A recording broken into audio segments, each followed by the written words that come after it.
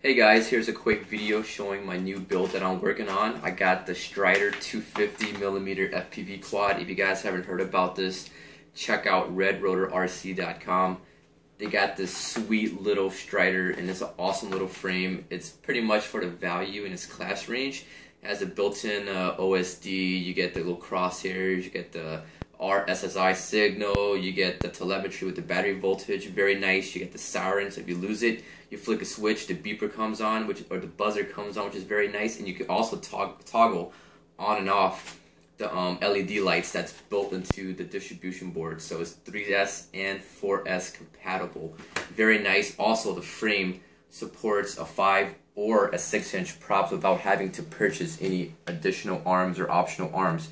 Very nice. So I'll keep this overview and kind of unbagging on the next video. This video just showing more of the electronics that I'll be using for this build. I got the Glacier 4S 1300 mAh batteries. These batteries have been working really good so far, and Buddy RC got some pretty good batteries because they have this little plastic cover over the balance connector so you don't break it off. I got the T motors, the 2204s. These are the 2300 kV motors. I got my electronics and batteries from UAVRC. You guys can check it out. Here's my receipt. UAV-RC.com. I love these guys. They're local and they always have stuff when I want them, because when I want to buy stuff, I want to get in a hurry and I hate to wait for the slow, mailman to deliver some of my packages. But yeah, T motors. I got the Naze32 Acro boards. I actually got 2 of these for my next build too.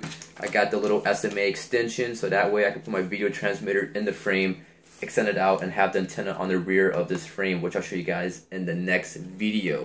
So that way when I crash, having too much fun, I don't break off my video transmitter. And over here are these tiny little KISS 18 amp speed controls. You guys can see this thing is tiny. It's like it's smaller than my finger, and I have a small finger. You can see I have one that's already open, but these are tiny little speedos right here. And 4 of those, and these are like less than 2 grams for a board, so very, very cool. I got some receivers, FlySky receivers. These are the 8 channels that's compatible with Futaba, so I can use S-Bus or just regular channels, and also has the RSSI signal. I'm not sure if it works or not. I just saw it was Futaba compatible, so I got these from Ready Made RC. Yeah.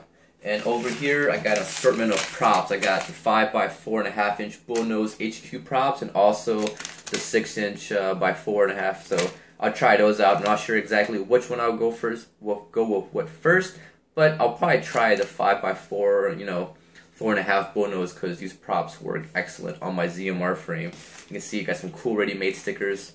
Ready-made, awesome. They have tons of cool FPV equipment, FPV gear, and a large variety of FPV quadcopters too. So yeah, be sure to check out Ready Made RC, UAV-RC.com, and also redrotorrc.com. I'll also post up all 3 links in the description box below. So that was a quick video showing my new project that I'm working on. I hope you guys enjoyed that video, and be sure to stay tuned if you guys want to follow up on the unbagging of the Red Rotor RC Strider 250mm FPV racer quad.